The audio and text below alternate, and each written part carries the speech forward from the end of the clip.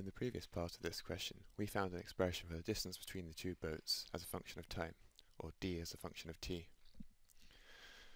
We said that the lifeboat would be in range of the sailboat if d was less than or equal to 50. In this part of the question, we want to solve this equation, but for a general value of the length of the rope L.